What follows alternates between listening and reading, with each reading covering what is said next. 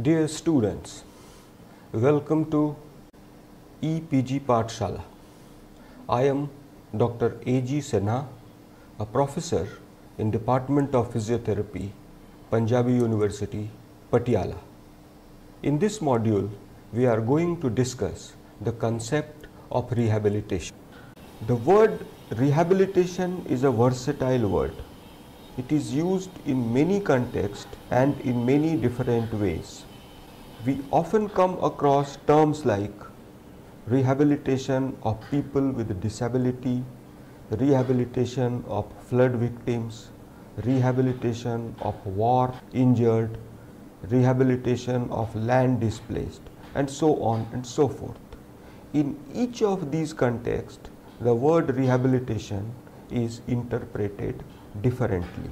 In the context of healthcare, the rehabilitation is described as tertiary level healthcare service. In sports injury, the word treatment and rehabilitation are often used interchangeably. The modalities used in both the procedures are almost similar. This makes the task of defining rehabilitation difficult, and often it becomes difficult to pinpoint which method is rehabilitation and which method is treatment. In order to understand the complete meaning of rehabilitation and understanding of the various concepts of health and disability is necessary. Friends, in this module, we shall be talking about the models of healthcare and disability, and we try to find out the exact meaning of rehabilitation in context of health and rehabilitation. In the second part of this lecture, we shall be talking about the objectives and methods of rehabilitation of sports injuries. Rehabilitation is a versatile word interpreted differently by different people. We often come across phrases like rehabilitation of disabled, rehabilitation of flood victim, rehabilitation of war and injuries, rehabilitation of land displaced, etc., etc. In all these phrases, the term rehabilitation is used in different contexts. In context of healthcare delivery, rehabilitation is described as tertiary level prevention. In context of sports injury management, it is held that sports injury require rehabilitation, and rehabilitation should be administered along with treatment. Rehabilitation of sports injury involves judicious use of therapeutic exercises and modalities. These modalities are often used during treatment also. In order to understand the difference between the rehabilitation and treatment, a conceptual orientation toward the models of health and disability is necessary. In this module, we shall discuss the concept of rehabilitation in context of healthcare and understand the role of rehabilitation following sports injury. After going through this module, you shall be able to understand the concept of rehabilitation in healthcare delivery, understand the various models of health and disability, discuss the level of healthcare delivery, and describe the need and objective of rehabilitation following sports injuries.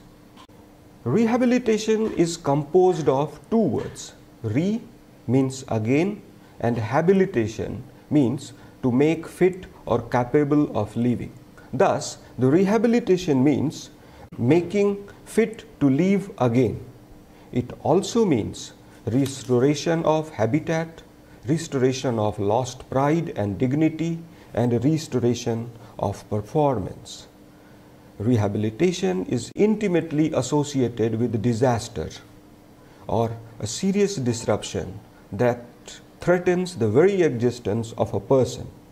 It indicates that something wrong might have happened to the individual due to which he is now unable to live in a way he was living before the disaster.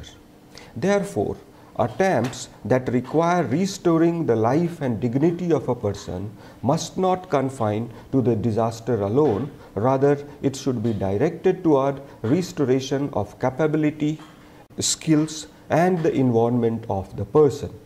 Rehabilitation is completely successful when the person achieves all he could in his previous living. Individual may lose all his property and relatives to a devastating flood, and he may remain the only member of his family.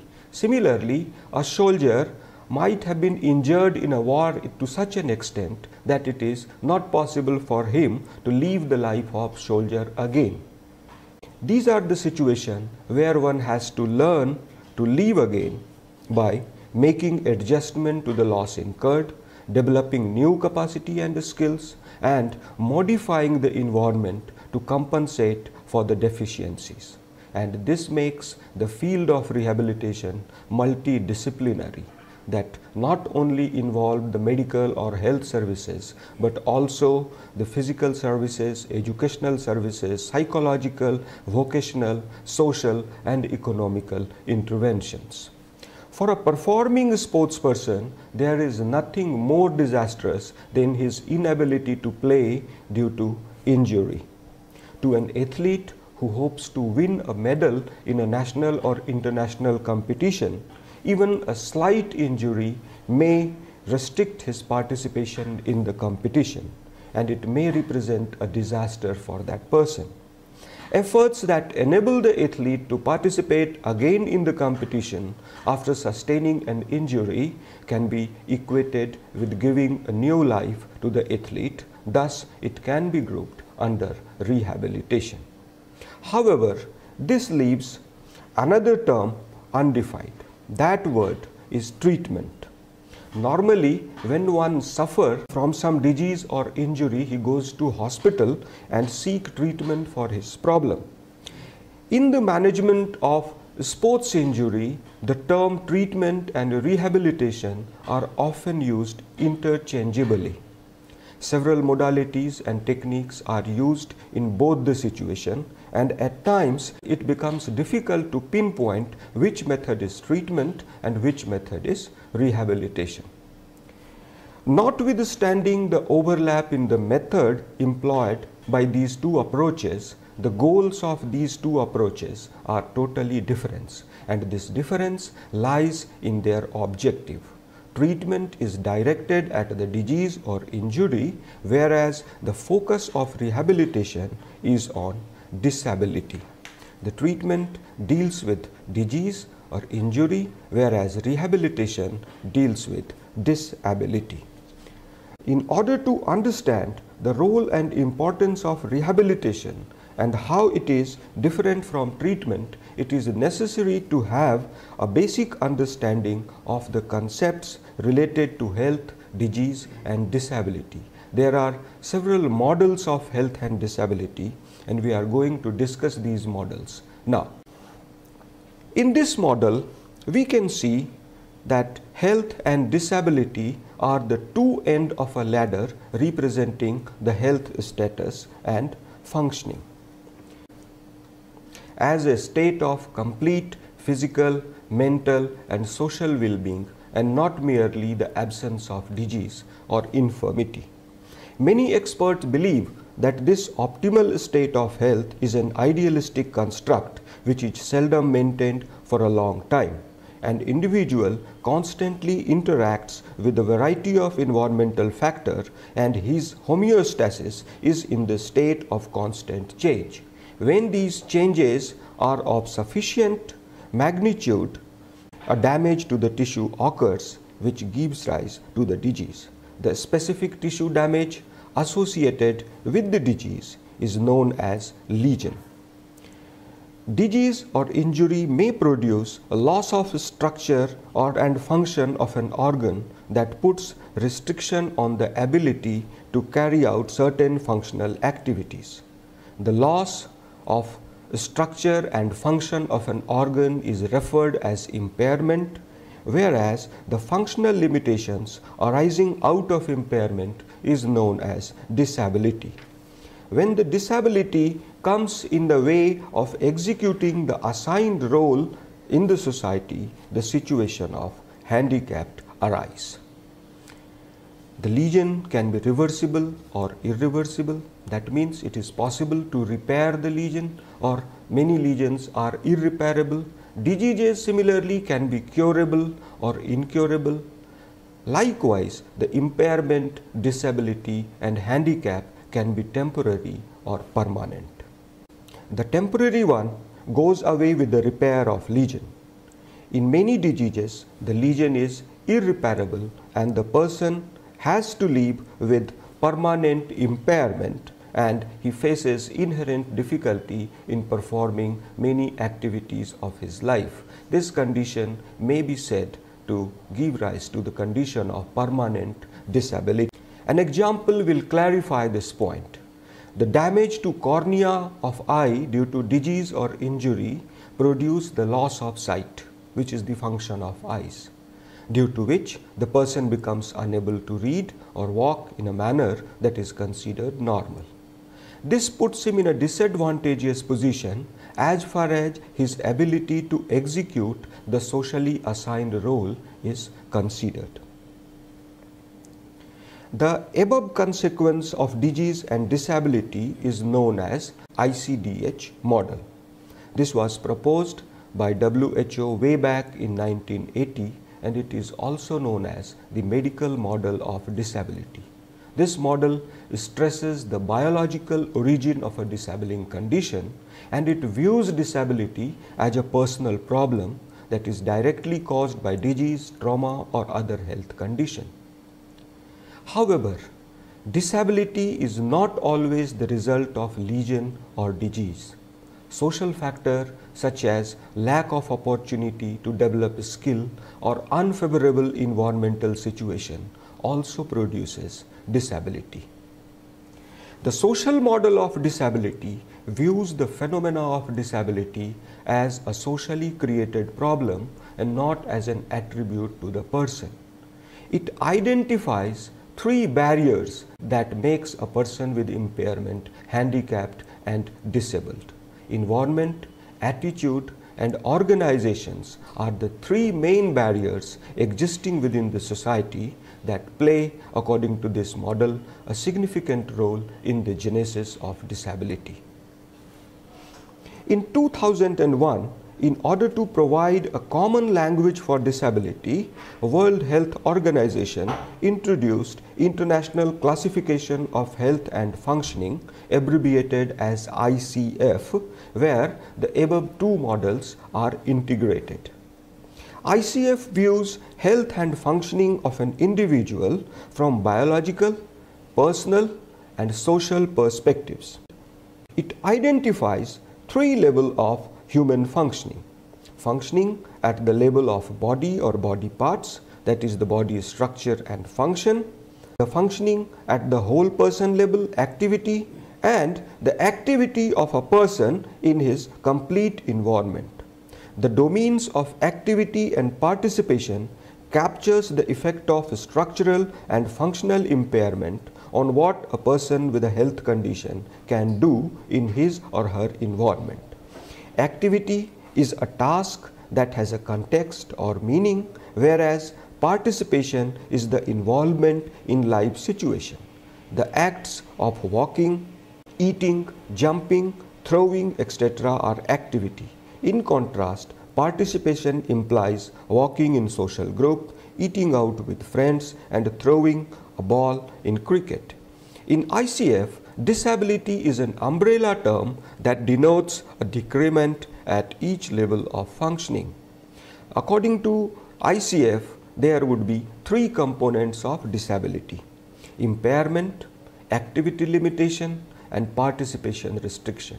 Impairment is the loss of structure or function of an organ of body, such as loss of limb, loss of vision, loss of range of motion, loss of muscle strength. The example of activity limitations would be walking, eating, running, and jumping, whereas participation restriction would imply inability to jump in a sports event, walk in a market, and so on. The ultimate aim of healthcare services is to keep every member of society in optimal health condition and prevent the downwards fall of an individual in the ladder of health. The spectrum of entire healthcare delivery revolves around prevention, and it can be grouped under three broad headings: prevention, the first level care; treatment, the second level health care; and rehabilitation, the third level or tertiary level health care.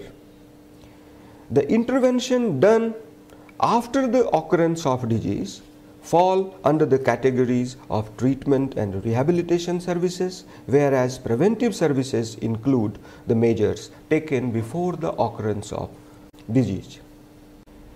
The methods that allow a person to remain at the highest step of the ladder by preventing the occurrence of disease or lesion can be termed as health promotion measures or prevention. These are typically administered before the occurrence of disease. They allow the person to remain at the highest step of health ladder.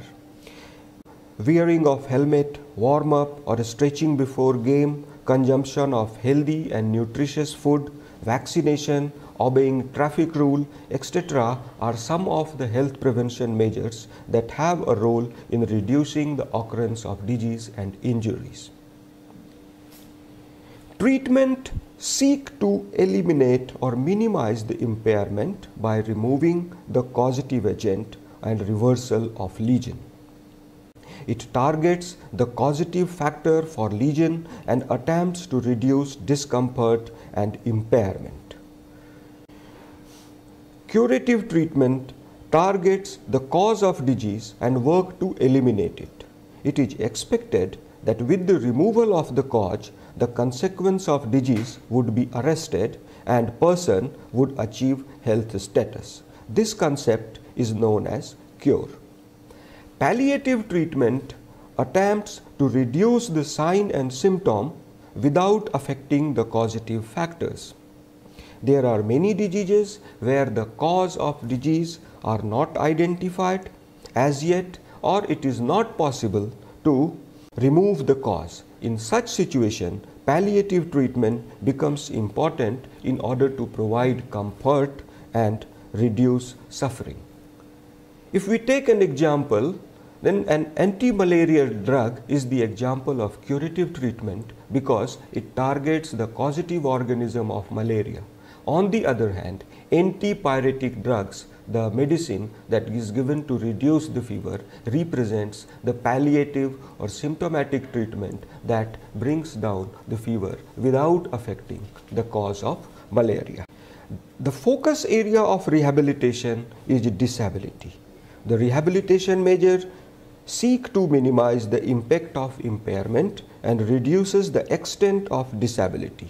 The rehabilitation can be restorative or compensatory. Restorative rehabilitation measures tend to correct the impairment and eliminate the ensuing disability, whereas compensatory rehabilitation measures tend to compensate for the loss of function or structure by providing suitable skills and equipment in order to minimize the impact of impairment on activity and participation. An example will further clarify this concept. Following fracture of bone, immobilization by plaster of Paris is prescribed that produced stiffness of knee joint and weakness of thigh muscles, due to which the person is not able to walk, thus he is unable to attend his office. In this situation, the fracture of bone represents lesion, immobilization represents the treatment, whereas the stiffness of knee joint and weakness of thigh represents impairments, and the inability to walk is activity limitation, and not attending the office is actually the participation restriction. The person is prescribed with therapeutic exercises and given training to walk with crutches. When the bone unites and he gains the range and strength, he will discard the crutch and go to office as he was going before the accident. Therapeutic exercises in this situation represent the corrective rehabilitation measures that tends to restore the range of motion and strength of muscle around the knee, whereas training to walk with crutches is a compensatory rehabilitation measure that compensate for the loss of ability to walk and enable the person to resume his work despite impairment and disability. This is a situation of reversible impairment and disability where the combined use of treatment and rehabilitation method helps a person to climb up the ladder from disability to health. Now we shall extend these concepts to the care of injured athlete and shall try to understand the meaning of rehabilitation of sports injuries. Sports injury is the loss of cell or extracellular matrix resulting from an externally applied force that produces disruption of normal anatomical structure and function. But the sports injury also produces a number of impairments and restricts the activity and participation. The impairment after injury are the consequence of the injury and its treatment, as well as the consequences of the detraining.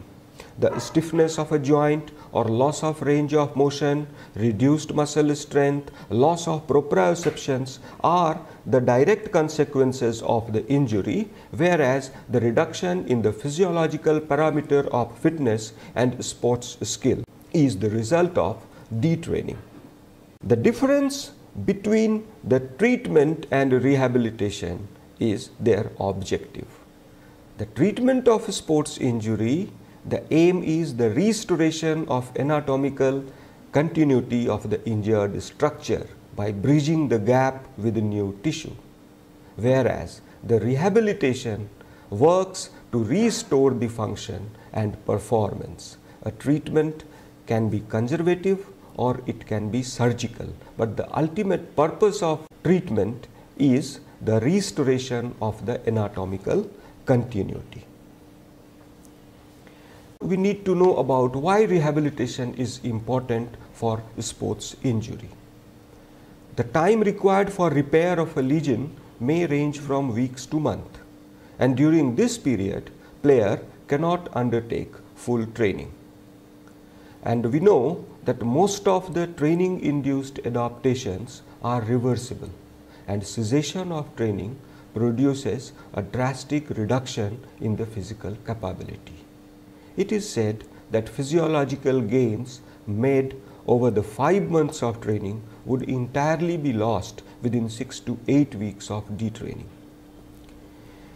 Therefore, the period of rest and relative inactivity during management of sports injury has the potential to reverse the training-induced adaptation, provoke a decline in the fitness parameter, and limit the ability to perform with maximal efficiency. Returning to play without addressing these impairment is one of the main cause of the recurrence of sports injury. It may even force the player to take premature retirement from the sports. Fortunately, the impairments and disability resulting from most of the sports injuries are of temporary nature and can be reversed with the judicious use of therapeutic exercises and modalities. The extent of deconditioning can be reduced by maintaining the reduced level of training.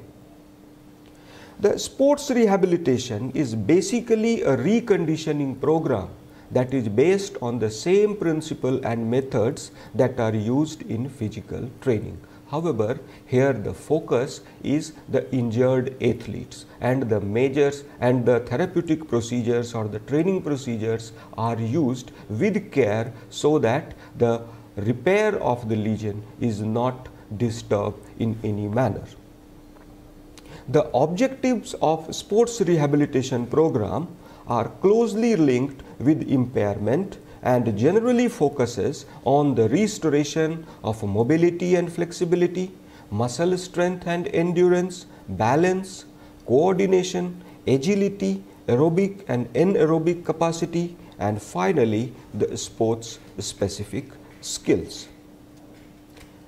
Reduction in the range of motion and flexibility are the inevitable consequences of injury and immobilization, and it is one of the main reasons for the post-acute pain.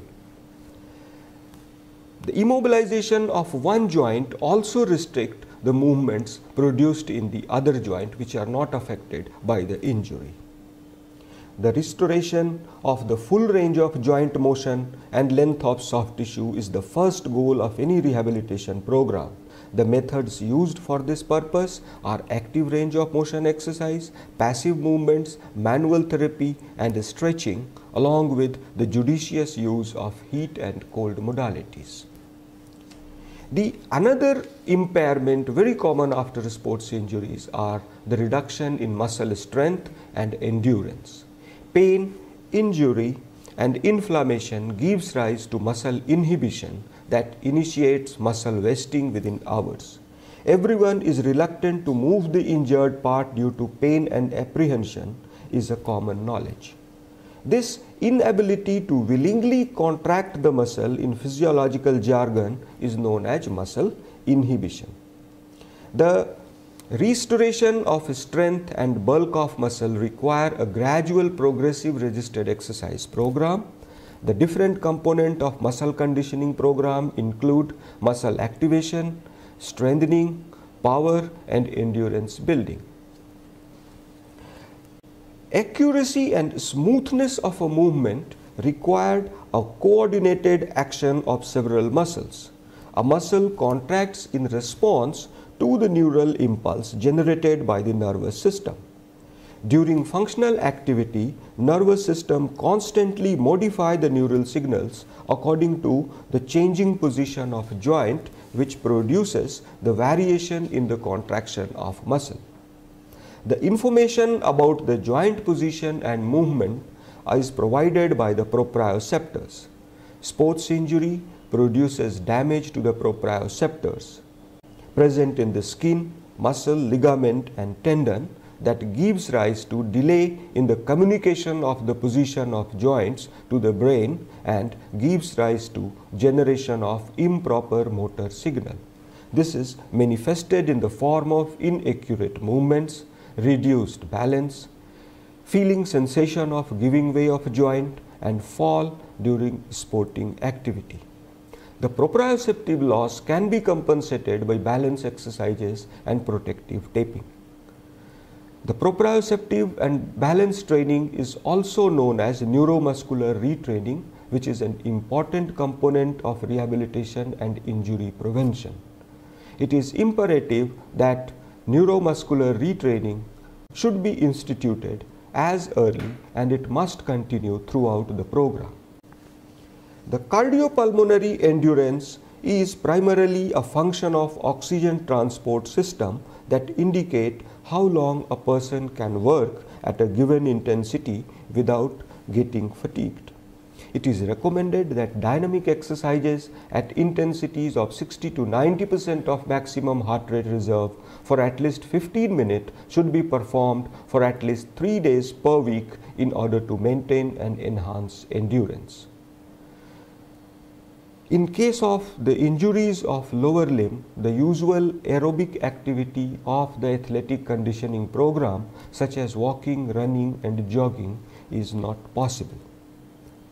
In these situations, it is important to maintain the aerobic fitness by designing alternate exercise regime.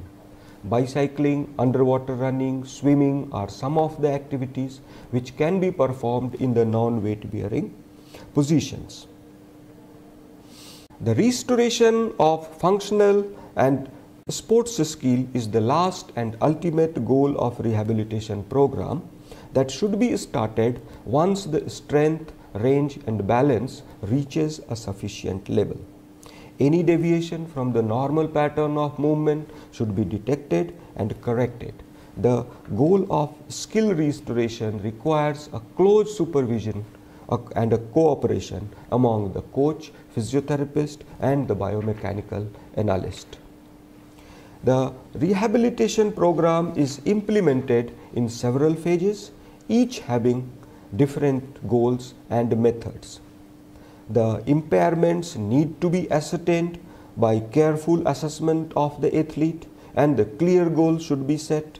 It is only after the successful achievement of the goal, next stage of rehabilitation should be instituted.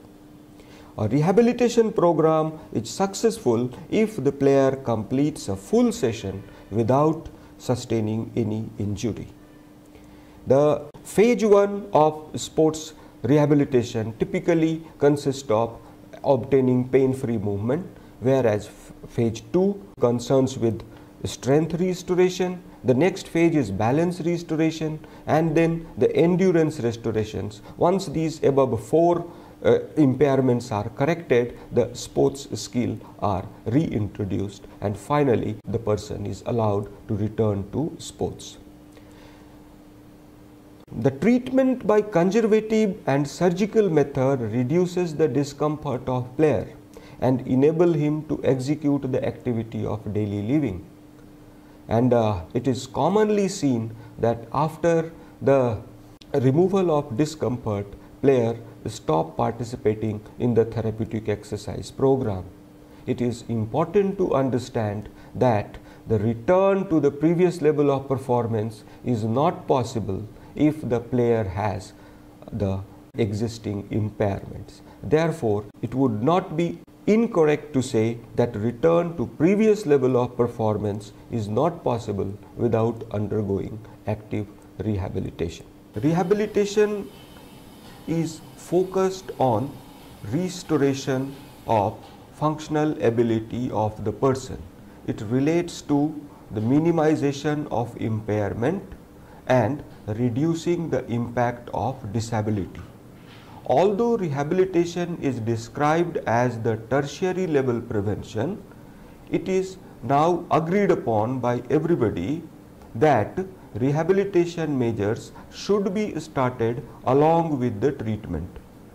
The treatment methods are directed at the lesion or disease and typically administered during the stage of pathogenesis, whereas the rehabilitation is applied after the pathogenesis and it focuses on impairment and disability. In context of sports injury, the rehabilitation measures are extremely important. After injury, a number of impairments are developed in athlete. These impairment ranges from limitation of range of motion to weakness of muscle strength, reduced cardiopulmonary endurance, reduced agility and reduced balance. And it is important to correct these impairments using appropriate therapeutic modalities and therapeutic exercises. Without rehabilitation, the chance of re-injury of player increases many-fold. Thank you.